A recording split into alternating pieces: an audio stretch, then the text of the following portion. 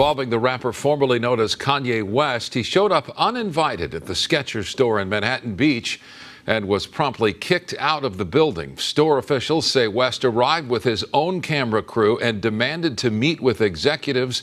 They say he engaged in unauthorized filming and was quickly escorted from the building after a brief conversation.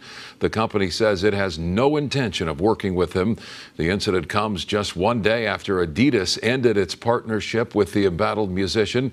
He's also been dropped by several other companies for recent tirades against Jews and other racially insensitive incidents.